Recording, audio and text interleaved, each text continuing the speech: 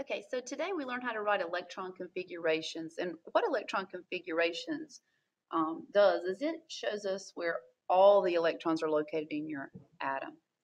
We are still going to be using some things we learned about with the quantum numbers. We're going to be representing the energy level. We're going to be representing our orbital shapes, SPD and F. And we're going to see that we use a superscript that will indicate how many electrons are in each particular orbital. So when we write electron configurations, we are writing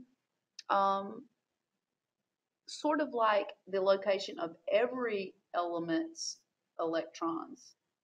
And you follow the periodic table as if it was a road map. So I'm going to be doing, these are the ones in our notes, hydrogen, helium, lithium, sulfur, and germanium for the examples. And so I'm going to switch over and show you a periodic table and remind you of a couple of things that we've talked about.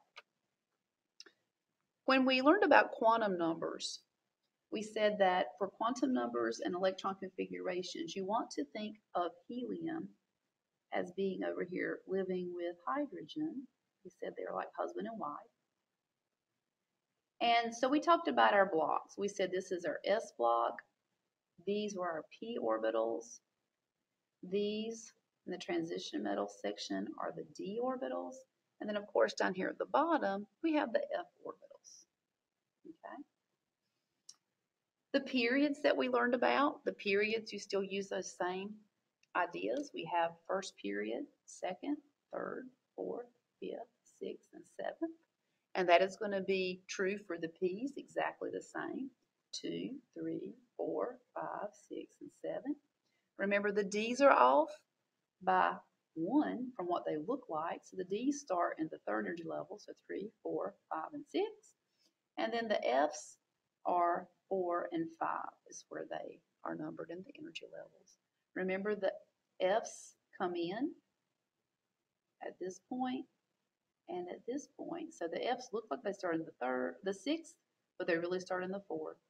And same thing here. The actinides look like they start in the 7th, but they really start in the 5th. They're off by 2. All right. So we're going to be writing electron configurations for the elements that were listed here. And you always, for longhand, you always start at the beginning. What a novel idea. Start at hydrogen. When we do longhand, we're going to show where every electron is because we have to follow the Aufbau principle. Remember, we said Aufbau means to build in German.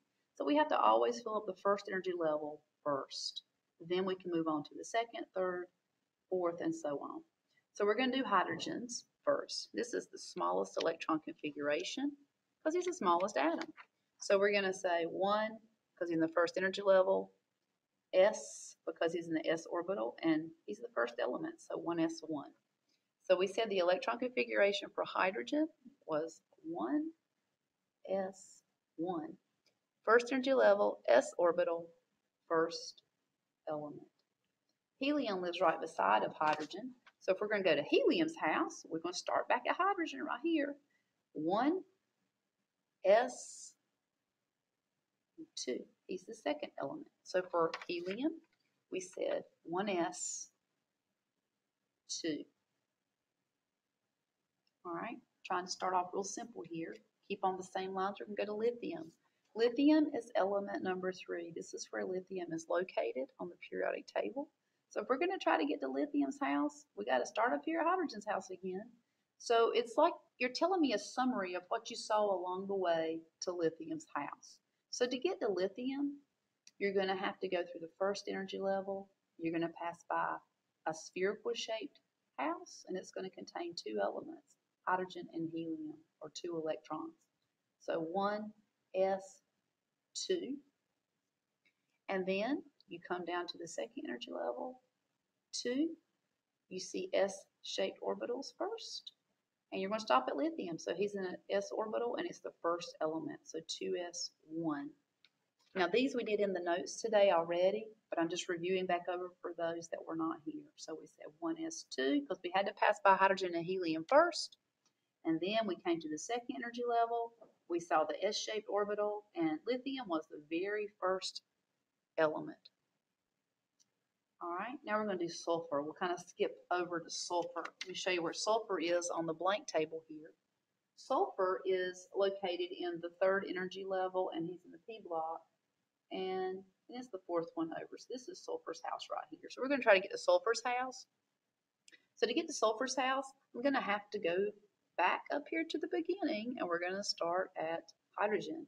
So to get to sulfur, you're going to go through the first energy level. There's S-shaped orbitals is what you see first, and there's two elements there. So 1s2, come down here, 2s, and you got to pass by two elements, so 2s2. Okay, you're going to keep trucking. Come over here, you come to some 2p orbitals. So you would write down 2p, and you're going to pass by 1, 2, 3, 4, 5, 6. So 2p6 is what you would write down. 3s, and there's two elements, so 3s2. And finally, I'm arriving to where sulfur lives. This is Sulfur Street. You see some peanut-shaped houses, if you want to think of it that way. 3p, and it's 1, 2, 3, 4, and I stop on sulfur. So let me review. We said 1s2, 2s2, 2p6, 3s2, and 3p, 1, 2, 3, 4. That would be the answer, 3p4. 1s2, 2s2, 2p6, and we said 3s2, 3p4. Something I want to show you real quickly. You can check these and know for sure if you got them right. Now, these subscripts represent the electrons in these orbitals. So if you add up all the superscripts, they're going to add up to the atomic number. Notice there's 1, and hydrogen's atomic number is 1. 2, helium's atomic number is 2. Add these superscripts. 2 plus 1 is 3. Lithium's atomic number is 3. Add up your superscripts here. You got 4 plus 2 is 6, plus 6 is 12, 13, 14, 15, 16. You got 16 electrons represented here, and if you look on the periodic table, you will see sulfur's atomic number is 16. All right, let's look at germanium. Germanium is located in the 4p's, and he's right here. He's the second one over. We're going to go to germanium's house. All right, so we're going to say 1s2, 2s2, 2p6. Notice the pattern keeps repeating.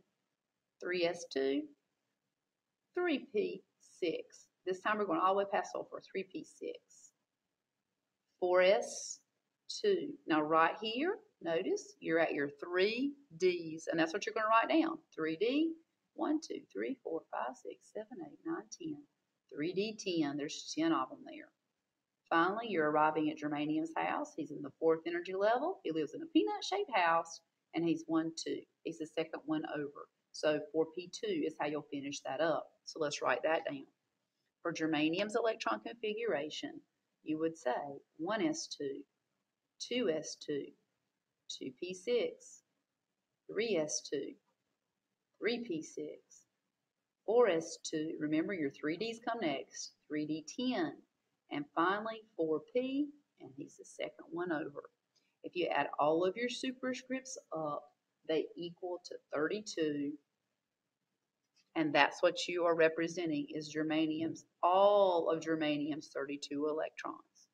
This is what we call longhand or the complete electron configuration